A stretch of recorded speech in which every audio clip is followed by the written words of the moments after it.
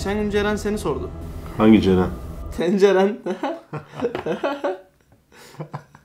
O çok komik espri lan vallahi eminim. Baya komik. Çok üst düzey bir espri bu ya. Bunun düzeyini millet de öğrenmesi lazım. Fazla komik yani. Hani mesela bazı espriler yapıyorlar Mahmut. Bu kadar komik değil.